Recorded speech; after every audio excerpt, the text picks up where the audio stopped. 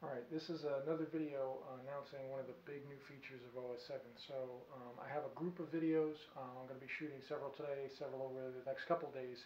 So be sure to check them all out because there's just too much to do in one video. But basically, I'll probably do an overarching kind of an intro to this. But one of the big new capabilities coming to OS 7 is going to make Proffie just so much more realistic, so much just the amount of stuff we're going to be able to do now. So a big piece that I've been working on with Frederick is the ability for styles to interact with fonts. And what that means is in the past, the font and the style were two separate things. They're connected in the preset in your config, but once you had a font set, that font played no matter what happened on the blade.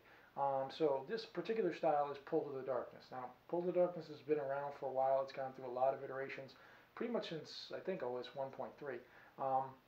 But the thing that's always been is we change the Pull to the Darkness essentially starts out as a light side user who gets pulled to the darkness.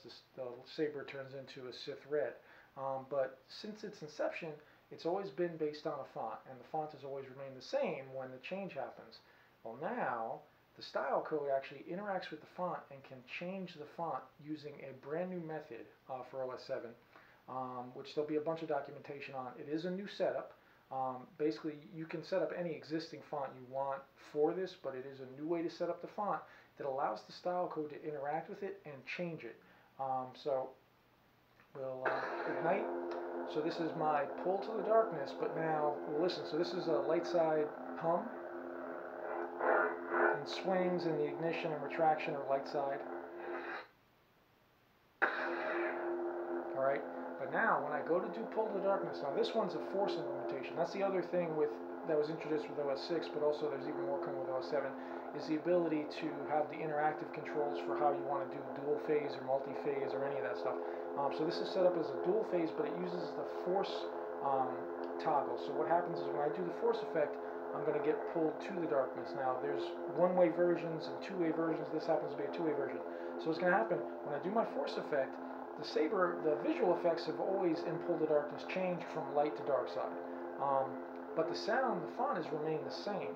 Now, what's actually going to happen is the style code is actually going to tell the font to change using a new alt font mechanism, which there'll be a bunch of documentation on how to set it up. But so now the style code actually can interact with your font and change the sounds. And it's going to change in this setup. It changes the hum, the swing, the in, the out, the lockup, everything. But there's multiple ways to set it up. You can have it just change the hum. You can have it just change ignitions or retractions or any sounds you want. You can actually now set the font up so that it can interact with the style, and then the style code actually controls when that font changes. So it's not a separate font. It's a new way of building a single font and that allows that font to then interact with the style code. And what that does is now it gives us synergy between all the visual effects that we've been able to do and the sound effects, which is going to just open the door for so many things, which is why there's so many videos, so definitely check them all out. But let's get to it. I'll stop talking, I'll do the force effect, and listen to the font, and watch the saber.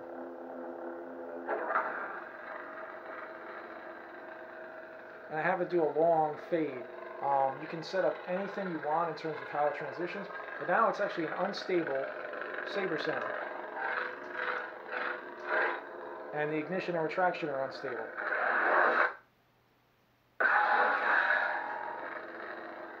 And now I can change back, so we'll listen to this font. And now when I change back, it's going to go back to my light side font.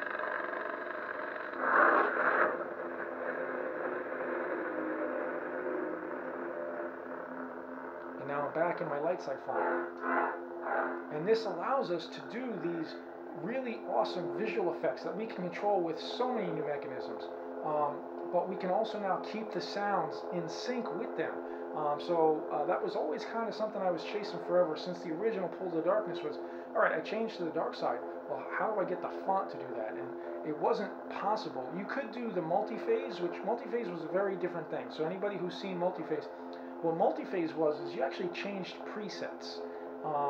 And what it would do is it would go from the first preset to the next preset.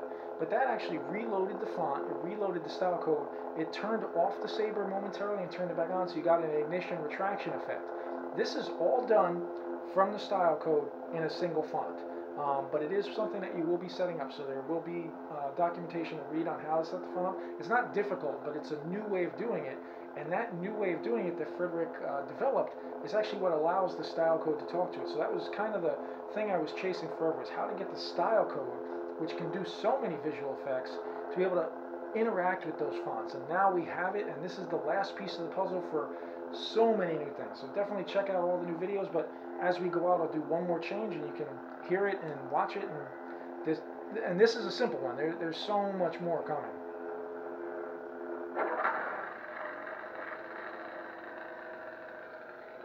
So keep an eye out. Check out all the videos on this stuff, because there's a lot of stuff coming, guys. So hope you enjoy.